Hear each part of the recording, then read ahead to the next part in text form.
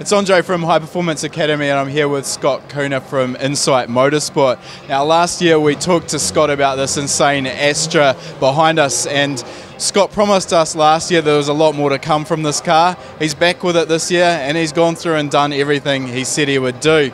Now, really what I want to focus on, Scott, is some of the cool stuff you can do with the Emtron ECU that you mentioned to us last year. Yep. And it's all about getting traction and maintaining traction in a powerful front-wheel drive car. Can you talk us through some of those tricks you're using to do so? So basically what we do is we obviously got the GPS on board, and the ECU is reported GPS coordinates, so we know exactly where on the track the car is at all times. And we use some strategies in certain circumstances that require it to try to control the traction. So in some cases we don't want to, well, many cases we don't want to get rid of any horsepower out of the engine if we can help it. So we build a map that we feel is going to get us the best performance. But certain place on the track, it doesn't matter what you do, you'll never get rid of the traction problem. So we sector up the track in these places, and we employ some boost control strategies, and sometimes we do a little bit of traction control changes to the model, the traction control, but only at that spot of the track. So when we're talking about boost control, what you're talking about there is reducing the boost in areas of the track where you know from experience or from previous data that the car is going to be more prone to wheel spin? Yeah, definitely. And I mean, this car, we've only just got it running, so we've had to extract the data first to find out places where it's going to be a problem. And commonly with most of the cars here, we all know the problem areas where you could predict to start with.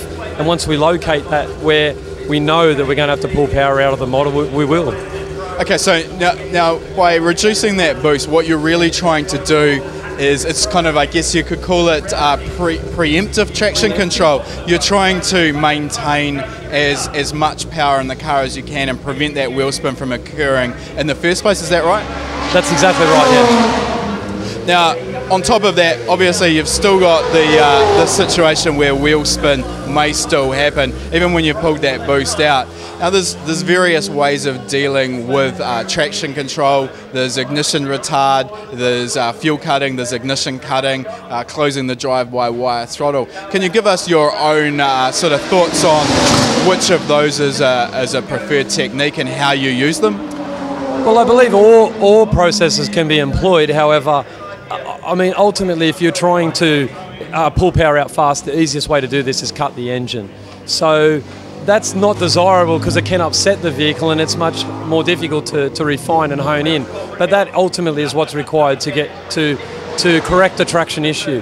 But I tend to like to try to prevent it before it occurs, or as it's in onset, before we have to go into a more aggressive means of traction control. So that again really comes back to that preemptive traction control, managing the amount of power the car's producing so that the power is matched to the available traction at that point, and hence you don't need such aggressive traction control strategies? Yes, and not that I like doing that. I mean, ultimately, if I had my way, we just put the maximum power down we can and we let it go and let the traction control work. But that creates other stability issues when you are trying to get it set up. So if it's always going to wheel spin at that particular moment on the track, it's best at least get it close to being able to not overpower the track too much anyway. Inside the ECU strategies for traction control, how are you deciding how aggressively the car's wheel spinning, and in turn what particular process you're going to use to control it, whether you're going to do a cut or whether you're going to just simply use something like retard?